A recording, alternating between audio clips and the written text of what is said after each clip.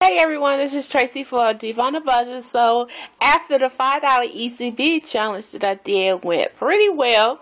So I said I had a $5 Target gift card and some coupons and see what I can get with that $5 gift card and with a few coupons. Over here I got a Cheetos.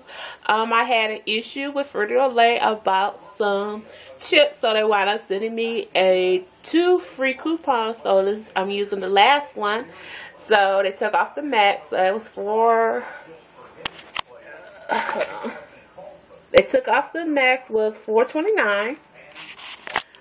The Hershey Reese's Cups Easter was on sale, half off. I think no, $2.23, and I had a Hershey gift coupon that they sent me because I had a problem with some candy. So I got 2 bags, so they was like $4.46, and I used a $3 coupon, so it made them $1.46. So something in the bag. I got some jelly beans, Starburst. I didn't have a coupon for that.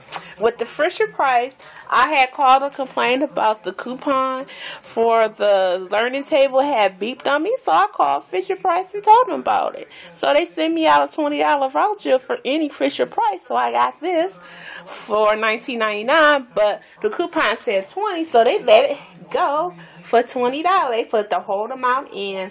So out of pocket, I paid nothing because I used a $5 gift card. So wow, I'm going to try to do another $5 challenge at Friday. I don't know, probably this week or next week. So this is Tracy for Diva on the Budget. Bye.